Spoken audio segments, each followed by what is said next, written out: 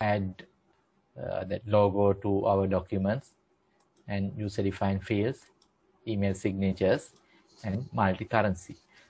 If you have any questions,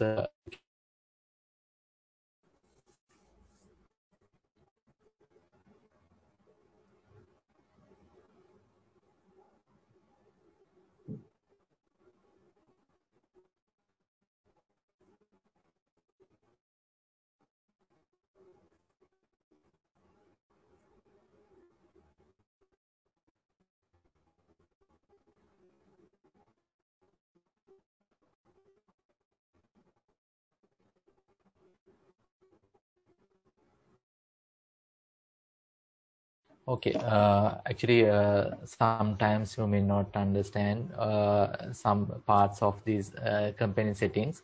Don't worry, when you are doing that transaction also, we will again go through these relevant company settings sections.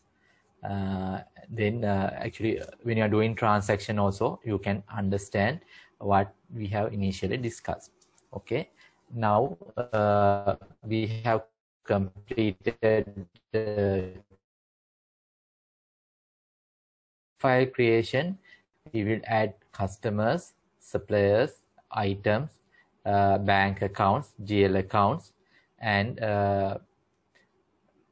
fixed asset, and analysis codes. Okay, first we will move to customers. You can create a customer from by go to customer module, click add a customer.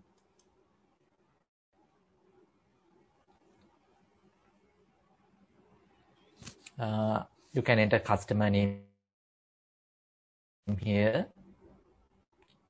and there's no customer code, separate customer code, only customer name available. You can enter customer name here. Then you can enter or select customer category. Now for an example, sometimes you may have customer categories in your company. For an example, if you are in trading business, if you want to view any report from customer categories, we can create these customer categories, and when we are generating reports, we can generate report from customer category wise. Okay, now for an example, if you want to view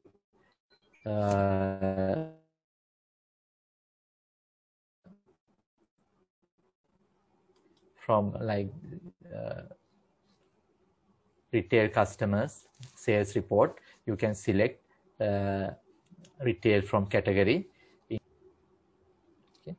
This customer category mostly used for report generation purposes. If you have different customer categories, you can add customer category. If you are selling cash sale for customers, you can take this option. Then all other fields will be deactivated. And if you want to, if you are not or address contact details, you can untick this option. Okay. Then opening balance. Now, as we mentioned earlier, you may implement the system for old company or new company. 2020,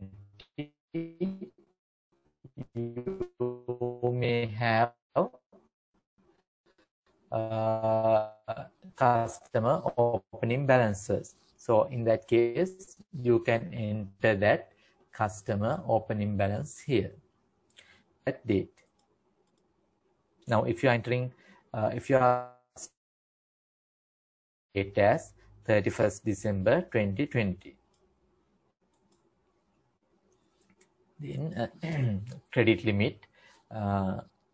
You can, if you are giving credit limit for a particular customer, you can enter that credit limit. For an example, If you are giving 100,000 credit limit for that customer, you can enter 100,000 here. And also, if your customer is tax registered customer, you can enter customer tax number. And also, if you are assigning a sales manager or sales rep to this customer, you can select that sales rep from here.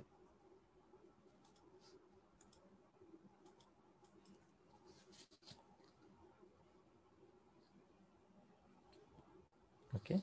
Then this active is earlier we discussed. You can active or inactive customers from here by ticking or unticking. You can active or inactive customers.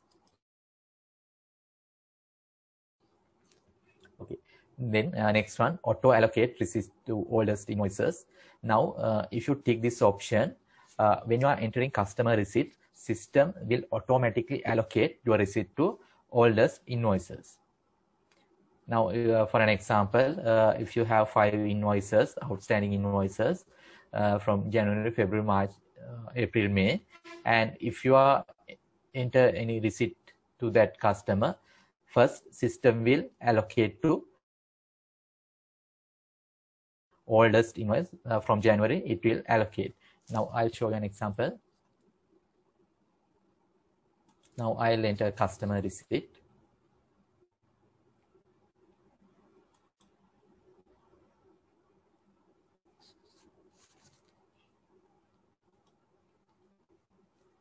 Okay, now I have a few outstanding invoices.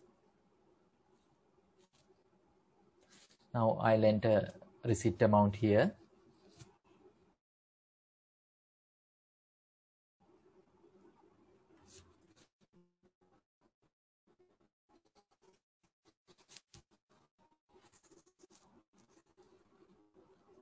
Now you can see automatically it allocated to oldest invoices. Now I have sorted this. I'll enter again. Now you can see from here allocate.